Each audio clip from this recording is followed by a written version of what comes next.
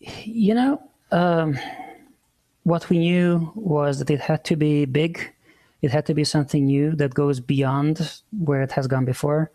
And really, musically, that was the idea. Also, given the character, it had to relate to previous themes, even as close as the opening theme.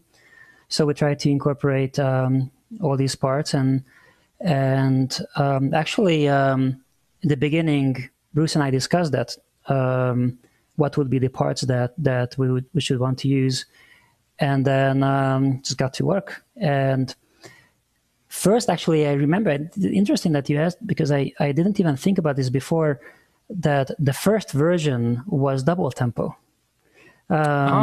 And it felt like they had a lot of energy and drive, and also, of course, the ascending progression. It just keeps going up and up and up. So that kind of took care of it, but it felt a little bit too actiony. So like da da da da da da da da da da.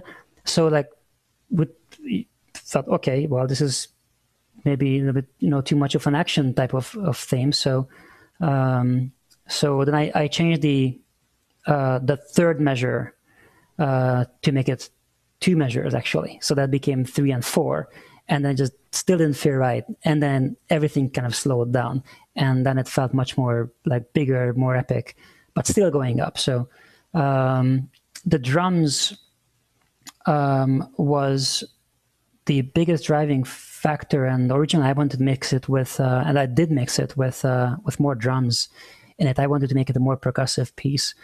And of course, I mean, I don't know about you guys, but I don't think we really used loops or anything pre-made.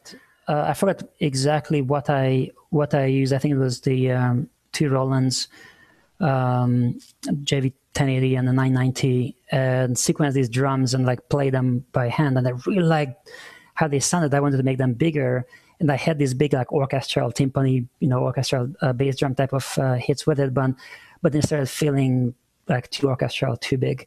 And for the character, you expect to hear more guitar and more the what you typically would hear for the main character, right? So so that didn't, I ended up not using that, but it still came out quite big because I ended up slowing it down. No, not slowing it down, but just doing it like a halftime. And I think that was the right decision there.